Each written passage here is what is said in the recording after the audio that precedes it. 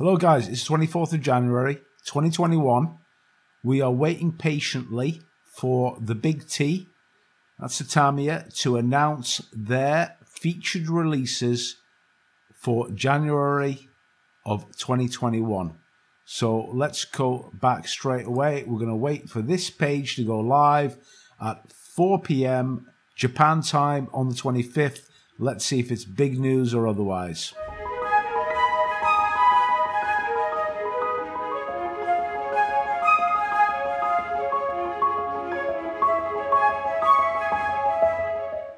Okay, the time has arrived. It's time to press the button and look at the 2021 releases. Here we go. Right. Okay, right. First of all, Tamiya, as we all know, radio control, mini four-wheel drive, education, all that crap. Okay, we don't do any of that. We're looking at static models. Let's press the static model button and see what there is. Ooh. Right, okay. I'm going to start from bottom to top, really. Okay, here's the headliner. Oh, you Tamiya fanboys are going to be wetting your little pants right now. It's a new Phantom. Okay, but we're going to come back to that. Let's start right at the bottom. Let's just flick through. Blah blah blah blah blah blah blah blah. Right. Okay. Start at the bottom. Okay. This is not a new release. Let's talk about cars first of all. I think if you're a 124 scale car guy, I think Tamiya treats you kind of quite well. Yeah, you get some really nice stuff. As in their new McLaren Senna. Yeah, it's like freaking state of the art kit. Let's have a look at what they're bringing out. Right. First one is a classic. So it's an older model. Don't know how old, of a 124 scale, as usual, 1989 Sauber Mercedes C9. So, I don't know anything about these. I'm not even pretend. Something like Le Mans or something like that. I don't know. GT sort of series. Now, they brought this kit out before. I don't know if it was good, bad, or whatever, but it's not been in the catalogue for a while. So what they've done is... basically, right, there's the car. Okay, it looks like you get two versions of it. You get, it says, well, it doesn't show you. It says detailed rendering of the 5-litre V8 twin engine on the, well, why don't they show the engine? They don't. Anyways, doesn't matter. What you get, what is updated is you get this. You get the decals. Looks like the seat belts. Tire decals and the masking stickers, which are sort of essential for masking off the black surround of the glazing. Get a little video. Let's have a look at the video. Right, let's have a look at that. Music, and the model looks like it's ready to come out. Okay, I don't know anything about this.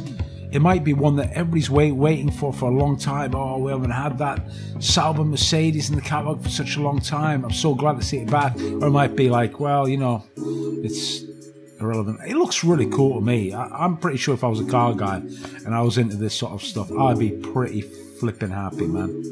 Why don't they show the engine? Show the engine on the box. That's about it. Okay, so that's it, right? Okay, so a re-released but updated model, 124 scale. And here's their new, like, freaking state-of-the-art, brand new tooling.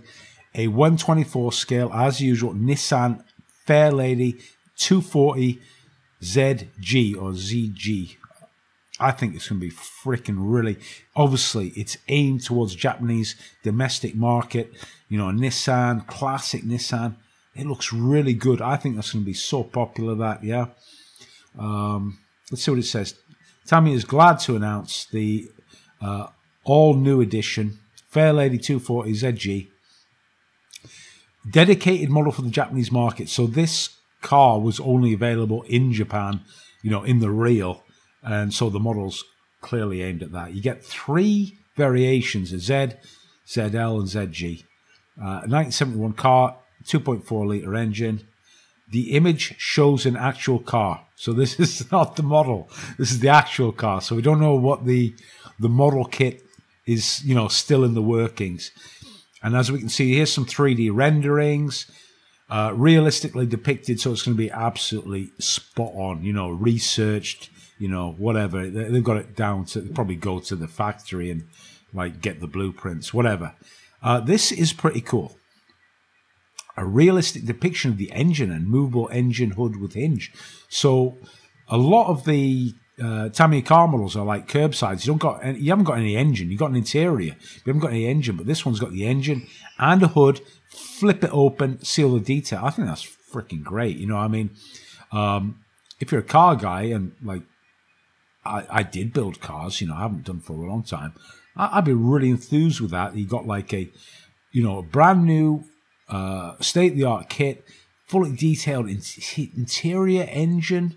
I don't know if there's any competition, but I don't think Hasegawa or Fujimi have got one of them. But so sounds really good. I'd be really happy. So you know, especially if I'm a Japanese car modeler, I'm gonna be over the moon with that. I think really classic. I think it'll do well, and you know, it looks good.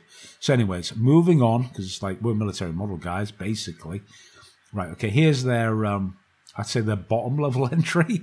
Right. It's the one thing about Tamiya is that they do a 1/48 scale range of armor, which not everybody else does. So if that's, you know, I built a few of them, and I have to tell you, it's just not my thing. They're underwhelming in terms of detail. So they've got a T-34-85, which fills out the catalogue of their 1/48 scale military miniatures. Yeah, okay. To me, no big deal. Like, I can already see like how clunky the fenders are. The detail, look at the grab handles, they're clunky as well. To me, like, it doesn't like float my boat. But, you know, it's probably quite easy to build. It'll be a low parts count, etc. You get a little figure in the hatch. To me, it's like, I'm not interested whatsoever. It just does nothing for me. In terms of a 1/48 scale kit, yeah, great. They've got that in the Armour series, but I find these so underwhelming compared to the 35th scale stuff that you've got out now. Look at Rye Field's model, look at Mini Art, look at their T-34s, massive detail, interiors, all sorts. And then this is the lower end of the scale. But, you know, simple to build, maybe a good beginner kit. Here we go. Now, this is a Captain Craft Rad mid-production. I don't know much about these Captain Craft Rads, mid, early, whatever. What I do know is that Tamiya had a Captain Craft Rad in their catalogue, you know, like a really, like, early days they had one. So they've gone back and retooled and have got a new tooling of a kit that's in the catalogue. That is unusual for a manufacturer because, remember, this sort of kills their old kit. And this, you know, and if their old kit is a classic and they sell it and it's the one they have, people would buy that. Like, but now they've got a new one that takes over.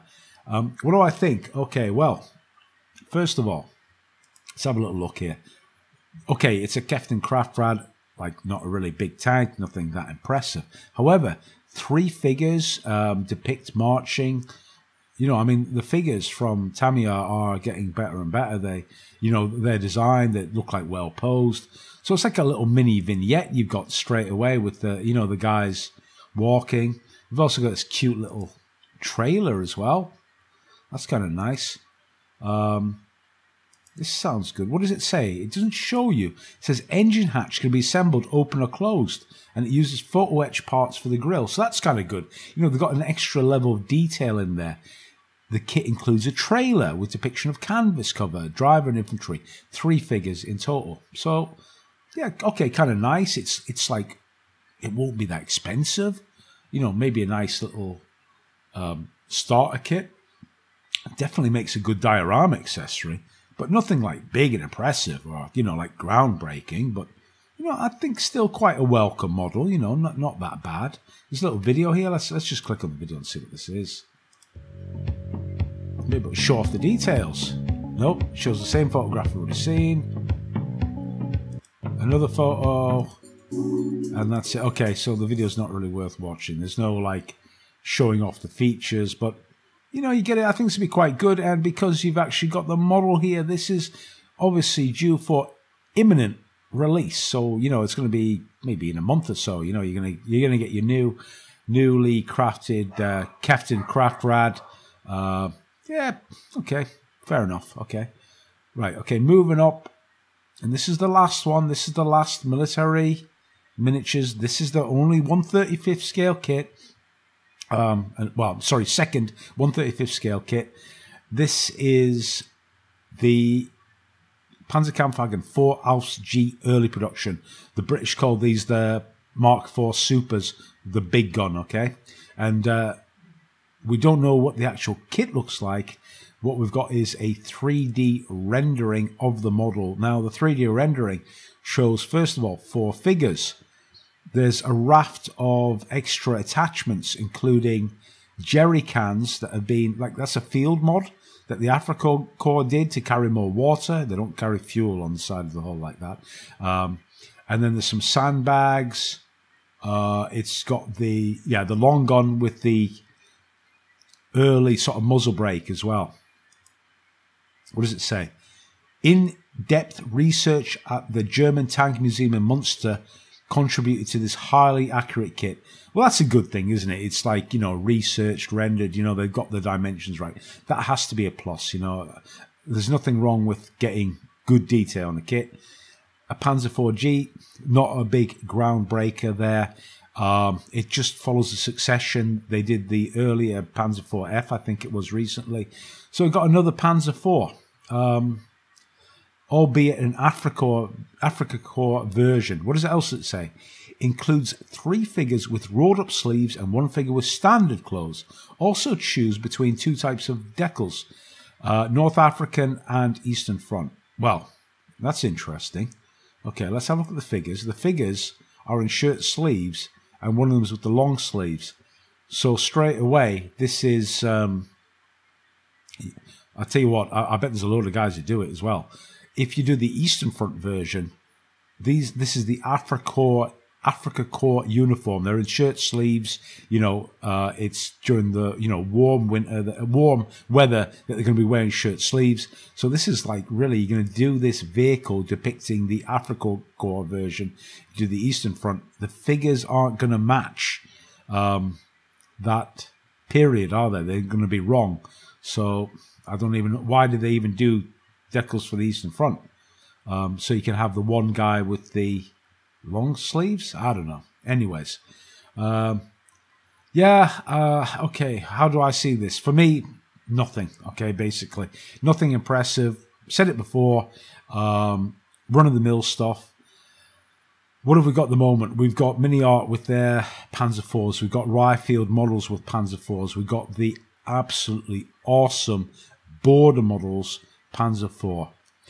I would put this ahead of the Dragon kit. The Dragon kits that are contemporary, not the old ones that had the magic tracks. The Panzer IVs with the DS tracks are just, terrible because you need to buy aftermarket tracks. At least these have got Lincoln length tracks. I do like the way they have the figures, posed within the tank. That's a really good plus, that. And that's good marketing on their behalf. What somebody will be looking around and they'll be looking for a Panzer IV. Well, none of them got figures. That one does. That's kind of good. So, but for me, yeah, I didn't expect anything groundbreaking. Basically, Tamiya, in terms of military models, are just totally outclassed by the manufacturers. Okay, or if you want to like dumb down, simplified stuff, go to Tamiya. If you can't. If you're just barely at the point of joining two pieces of plastic together, okay, that might be it. But also this Africa Corps version, there's not many of them about. That's a bit of a sort of niche Panzer IV. I can sort of see that. But for me, yeah, disappointed. We aren't going to see anything big, anything clever from Tamiya. If you want to see innovative kits, you're going to look elsewhere. Basically, that's the way it is. Okay, now let's go to top of the bill. This is their headline news, and actually not a surprise. I think people were predicting a F4 Phantom was going to be imminent from our, favoured model manufacturer Tamiya. And here you go, a 148th McDonnell Douglas trademark F4B Phantom 2. That's kind of important, that actually, this trademark thing. It means it's a licensed product. It means that it's been, you know, it's fully on board with the licensing, and probably has some cooperation as well from, well, McDonnell Douglas obviously superseded by Boeing, so we should expect to see a licensing mark on the box. Let's just read, first of all, what it says. Famed aircraft in scale. F4Bs were the first Phantom 2 aircraft to see active service. Powered by twin jet engines that could carry ordnance, used by Air Force, Navy, Marine Corps throughout the Vietnam War. Here is a triumphant entrance into the 148th aircraft series for the Phantom 2 with this model. Images show a prototype with panel lines accented. So is this the model? Transparent canopy parts are partly painted. So this is the actual model, and they've done, so we're looking not at a 3D render, but it says there this is the actual model, and they've just painted over the canopy parts. So we're looking at the real deal here. I wish they'd show us a bit more. It's a bit of a tease. I thought these were 3D renders at first, but this is the actual model built up. You wouldn't guess, would you? Let's see what else. There's some pilot figures inside there. I think you can see as well. Let's talk about innovations. What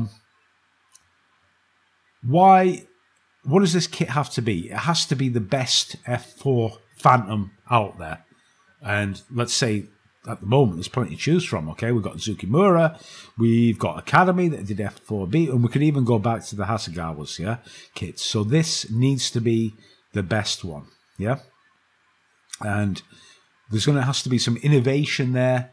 And really, I think the thing that Tamiya try and sell, they try and sell like idiot-proof kits. The F-14 that came out, very, very expensive, but, you know, people will pay that money to have an ease of construction, to have, you know, great detailing. So I expect this kit to be expensive. And it needs to be significantly better than what's out there. So it needs to be better than the Zukimura kit. Well, Zukimura kit's kind of expensive as well, and also hard to find. And it needs to be significantly better than the Academy rendering. And the Academy rendering is a really good kit of the Phantom. For me, do I want this kit? Yes, I absolutely want this kit. Why do I want it? Well, because I haven't got a Phantom in my stash. It's just, that's just the way it is. And the Phantom is an aircraft that I absolutely love them. So I might be thinking differently had it been, had I had a Zukimura F4 Phantom, C or J or whatever, and I'm thinking like, well, what's better about this one? This one needs to be considerably better than what's out there.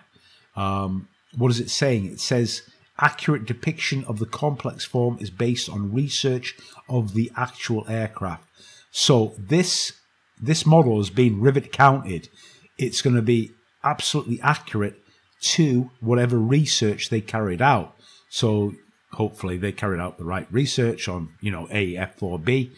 What we don't know is we don't know what variations there are. What markings are we going to get? No idea at all. We just got this plastic build-up accenting the panel line detail. We can see some ordnance fit out, the early sidewinders. From this rendering, they look a bit clunky to me. That's just, I'm going to say it right now. They look a bit clunky. The fins, maybe we can't tell at this stage. Other details that we know about is the outer wings can be assembled, folded or extended, and right and left tail plane move in concert. So they've got like a rod between the, I think it's called a stabilitor. I think that's what they call that. Yeah, that tail plane unit. Okay, that moves. So, geez, I mean, it's not. This sort of gets to me a little bit because we still play this like it's a toy. Is it a scale model? Oh, look, I can move my little wings. It's a scale model. Like, I'm not interested in that feature whatsoever. However, the wing fold, as long as it's well detailed, yes, I want that. Also, I want the canopies to be offered in an open position so it can show off the cockpit detail. Do we get two types of canopy? Do we get a closed and open? Don't know. It says, sorry, choose between open and closed canopy and expanded or stored refueling probe and boarding ladder. So that's good. You got the boarding steps come out, the air refueling probe comes out. It says that you can, well, I mean, we don't know what the mechanism is, but somehow or other we can display the canopy up or down, you know, be it in flight and we've got the air crew in there, or open, you know, in that setting. What else can we see? We can see some detail within the canopies themselves. That looks kind of good. I can see some detail here as well of the, you know, the rear of the, is it navigator or weapons officer? He's got some detail on his console there. Yeah, okay. This looks really good. The splitter here for the air intake looks exceptionally well detailed. We don't know what the parts composition is, and crucially, we do not know how much this kit is going to cost. I expect it to be, you know, particularly expensive. I'm going to say straight off the bat, it's going to be about an $80 kit. It's going to be expensive. It's going to be really expensive for that kit. Probably more expensive than Zukimura, and at least, you know, 3 times the price of the Academy one. Is it going to be 3 times better? Well, that's entirely up to you, how you feel. I think they sell the illusion that like any idiot can build it, and believe me, check out the forums. There's so many people who cannot build these and think that they can, and because they just, you know, they haven't got the basics there. But besides that, I expect that to be like a really like well-designed kit. I don't like to use that term, well-engineered. A well-designed kit, easy to put together. What I expect in this as well, Academy did the fuselage. There's 2 ways to do the fuselage. Obviously, traditional 2 halves joined together, or you can have the entire upper fuselage as one composite that joins onto the wings. And looking at the rendering, I think we have the latter. I think we've got this all in one piece. Also, I think there's some detail down here that's going to sort of make stuff join up where panel lines naturally are. Helps us with the cleanup. So it should, you know, it should be a great model to build. Don't know what other innovations are there. Need to wait. We need to wait and see what comes out. What does the boxing look like? What versions there are? Are there any variants forecast? Okay, now let's also talk about disappointments. I mean, let's be categorical about this. What is missing? Well, missing entirely is 32 scale aircraft. The 32 scale aircraft has not grown since the Mosquito, I think, and the last one was another rendering of the P-51. That series just does not seem to expand. 48 scale jets seem to be the latest thing from Tamiya. 72 scale as well, totally ignored. There's no releases eminent in 72 scale, so this is it. One aircraft, 148 scale, brand new tooled F4B. Also, why an F4B? Well, okay, let's talk about some. Let's talk about how I see it, how some other modelers would see it. Disappointment that we haven't got an F4E late, F4G, the late wing version Phantoms. We haven't got them. We've got the early F4B. Why have we got an F4B? Well, to me, it's categorically obvious. We already know what the Zukimura F4B is. We already know what the Academy F4B is. So Tamiya already knows its competition and knows what it has to better. If it brought out a brand new tooled F4E, you know, late, and an F4G, there's only Hasegawa out there that do those kits in 48 scale. So the other guys, you know, the competition can try and better that, or, you know, attempt to. So this has to be the best F4B out there. It has to be pricey. What do you guys think? Are you pleased about this? I think actually there's another point as well here where I think for prop guys are going to be, you know, I think they're going to be pretty damn disappointed, to be honest. I was expecting to see a P-38L Lightning. I was expecting to see a tooling of that. I was expecting to see another World War II prop aircraft, a P-40, maybe a P-39. A Hurricane would be very welcome. you know, a new tool one, but I think we've got armor hobbies to look forward to. But this is it. This is it. If you're a Phantom fan, you're going to be happy. If you've already invested heavily in a stash of Zukimuras and Academies, you might be thinking, damn, you know.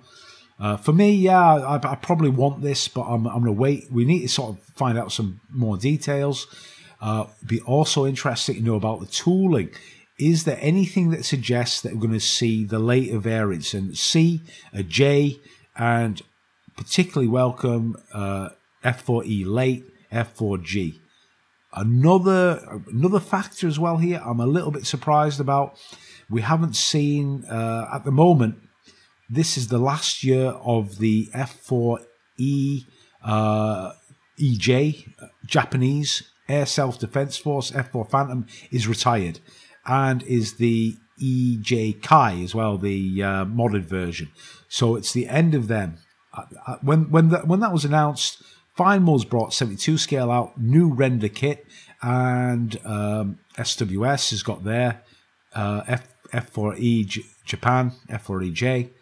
So I'm sort of surprised Tamiya didn't jump on that, but instead we've got, like, we're going to see US Air Force, Navy, Marine Corps. So hopefully get all those variants in this boxing, but that remains to be seen.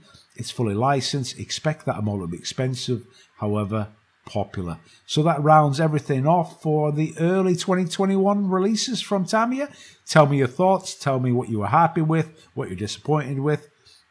For me, yes, I'm happy to see the Phantom. I'm not going to lie, especially because I haven't got one. I will be buying that. In terms of military miniatures, I am not surprised, and I'm equally disappointed.